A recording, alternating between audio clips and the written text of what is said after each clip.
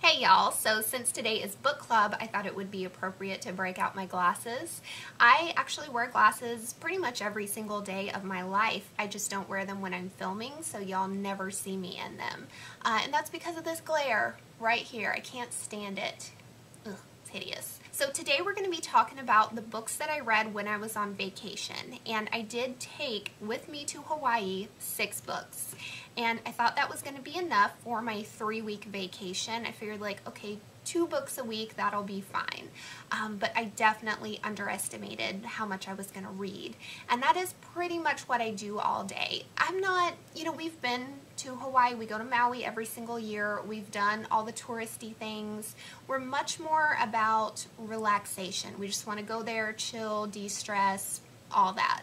So what I do is pretty much lay by the pool or by the beach or sit on my patio and just read pretty much all day.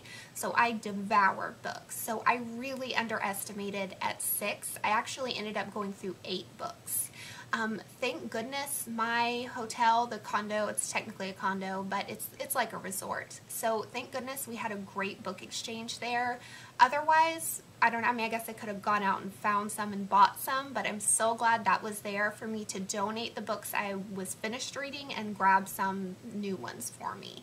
I definitely did not want to haul all those books back here to Texas with me, and my suitcase was already overweight. Someone may have filled up my luggage with liquor. It's like super cheap there in Hawaii. I guess they don't have the taxes that we do here. So yeah, I had Glenlivet in my suitcase, and that took up a lot of space and weight. So I wanted to donate as many books as I could. I only brought back my favorites and the one that I was still reading. So I'm going to try to find some photos of the book covers that I did read, so I have at least some point of reference to show you guys what the books were. So I guess first, I just want to go ahead and get this out of the way. I took Eat, Pray, Love. I always do. It's kind of a tradition for me. Right before this trip to Maui, every summer, I reread Eat, Pray, Love. I typically start it here, and then I read it on the plane and finish it while I'm there. I don't know why or how that ended up happening, but the last 3 years in a row, I have taken this book and read it in Maui. And I don't know, it's just kind of a tradition each year that I really love. And I do truly, truly love this book. It's one of my top 5 favorite books of all time. It just puts me in a really great headspace for traveling, for getting into the energy of Hawaii. I just love it. I know most people have probably already read it, but if you haven't, I can't recommend it higher enough. And, most of the world is right. I mean, a lot of people love this book, and it is really good. So besides Eat, Pray, Love and the book that I was working on, I only brought back 2 books that I had already finished, and that was Blue Notes and Crazy Rich Asians. Basically, these 2 were my favorites. Out of all the new books that I read when I was on vacation, these 2 are the ones that really stood out that I wanted to bring back home so I could read them again someday. Blue Notes is one that I read right at the beginning of the trip, and it's by Carrie, and it is a new adult romance. I think that was the genre I was trying to think of, when I hauled my books in my Hawaii haul before I left.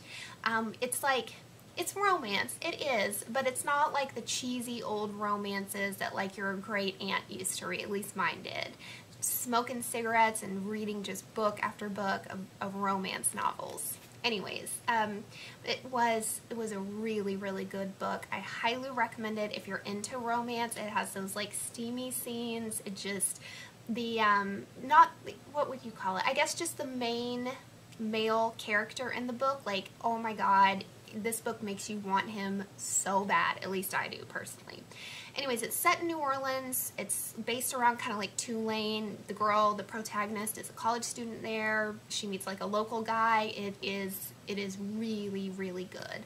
I really enjoyed it. And so I'm going to look and see if this author has any other novels that she has out, because I would definitely buy every single one.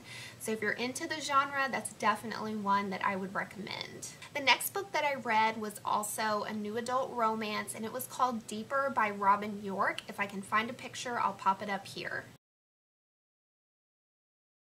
And And I had never read from this author before, but what I noticed was that this book was the first one in a series, and it did kind of pique my interest to grab the second book to see where the story goes. The ending was kind of disappointing. I mean, I don't want to spoil it for anyone, but it wasn't just like an all tied up in a pretty bow happy ending, and that's what I like. I don't like stories to leave me with cliffhangers.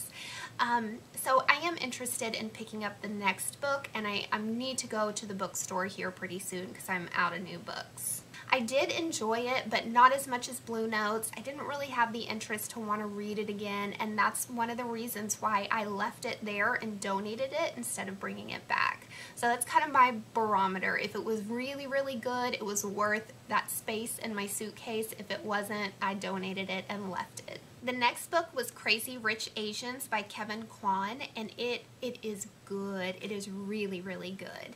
And basically it's about Chinese families living in Singapore, and how there's this huge, and there is a huge Chinese population living in Singapore, and how wealthy Singapore is. And Singapore is basically kind of like the Switzerland of Asia. You know, like Swiss bank accounts for banking and finance and all that. Like Singapore is big in that industry. Like there are some very, very wealthy Asians that, you know, all their bank accounts, all their money, all their holdings are all based in Singapore.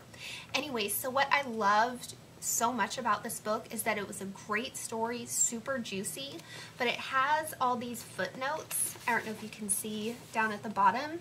It has all these footnotes where they explain, you know, he just defines the words that they're using, a lot of the slang, anything like that.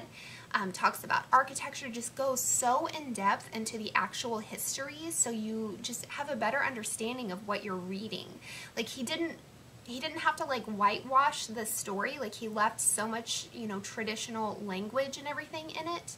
But because you have the footnotes there, you understand it and can appreciate it. And I mean, you know, like my favorite genre is like historical fiction or almost like historical romance. And so I love history. So it was a really great kind of chick-lit, beachy read for summer, but it was actually, like, I actually learned something from it too, which to me, like, that just makes it even more wonderful. So that was a huge reason why I was justifying it and actually bringing it back with me. Then I read a Nicholas Sparks novel, The Lucky One, and it wasn't one that I had ever heard of before. I mean, Nicholas Sparks is an amazing writer. He's very good at what he does. He's a wonderful storyteller. I enjoyed the book. It was entertaining. I read it. It wasn't boring at all. I was definitely invested in the characters and everything like that. It just didn't, I don't know, it just didn't really leave a mark on me or stand out in any way. It's a perfectly fine book if you're really into his writing or his novels. It's probably one, you've probably already read it. So it was definitely good. I enjoyed it while I read it, but I didn't feel like I needed to bring it back with me. I didn't feel like I'd ever really want to pick it up and read it again. The next one I also left there. It was The Second Assistant by Naylor. And there is a sequel to this book that I might pick up. They did have it at Half Price Books when I got the first one, but I didn't know, so I didn't pick them both up. But now knowing, I mean, it was a good story, I might pick it up when I go there next. It's just very traditional chick lit. It's about a girl who moves to LA and gets a job as an assistant at a talent agency, and just all the celebrities and the LA lifestyle that goes along with it. Definitely enjoyable. I mean, it was a good book. I enjoyed it, but like very, very much like so many other chick lit books that I've read. Nothing really left an impact on me or anything like that. It was just a good story that entertained me, for a couple of days until I finished it. It was probably the shortest book that I read. I think I probably blew through it in 2 days, maybe 3. Most of these, and that's why I went through books so fast, most of them lasted about 3 days. One last book that I left there, and it was Truly Madly Yours by Rachel Gibson. And this one I picked up at the book exchange at our resort because that was at the point when I had gone through everything that I had read, and I was like, oh crap, what am I gonna do? So I went down there, and sometimes there's good books, sometimes there's not, and there really wasn't that much down there. I mean, there was a ton of books, but just nothing that really sparked my interest. So I picked this up, and it turned out after I got into it, I recognized that I had actually read something from the author before.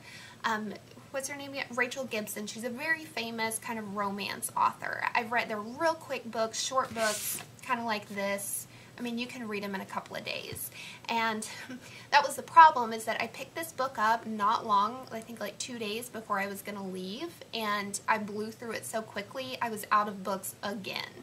Then when I took that book back, I was hoping that there would be one more that I was interested in, and I picked up this one. It's by James Patterson. Again, one of like the best-selling authors of all time or something like that. I mean, he sells well.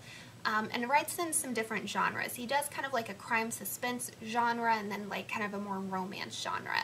But this is Sundays at Tiffany's, about a little girl with an imaginary friend who then meets her imaginary friend like 20 years later when she's all grown up, and they like fall in love and, you know, have an affair and all that stuff.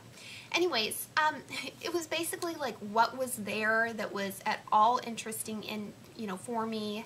And, you know, it kept me from having to find some place to go buy a book or something like that. So I picked it up and I read it. I think it was like the last day that I was there, like the night before I left or something like that, that I grabbed this. And then I read it on the plane ride home, and then I finished it a couple of days after I got back. This is The Longest Holiday by Paige Toon. And I don't know, something just kind of piqued my interest having just got back from a holiday, so I picked it up. It is really good. It's definitely chick lit. It has a little bit of a steamier side, but doesn't really go into details. It's pretty much just traditional chick lit. I really enjoyed it though. It's basically about a girl from the UK whose, you know, newlywed husband impregnates another girl like on his bachelor night. And so she kind of goes on vacation to Key West, but ends up falling for a guy there, like he's a Cuban guy there, and wants to stay. And so I think it's a really great story personally, and I recommend it. It's one that when I cleaned out my books, I don't know, 9 months ago, something like that, I got rid of a ton, but I kept this one. And I'm glad I did, because I really enjoyed the story. In fact, if I would have thought about it, I would have took this on vacation. So thank you guys for watching Book Club this month. Please, please, please don't forget to leave your recommendations down below. Like, I need those. Those are very, very important to me to help me decide what I'm going to read next. And I will see you guys in a couple of days in my next video. Thank you so much for hanging out here on my channel. I really appreciate it. And remember, until then, that you are already famous right where you are in your small little hometowns. And that is all that matters. Love y'all. Bye.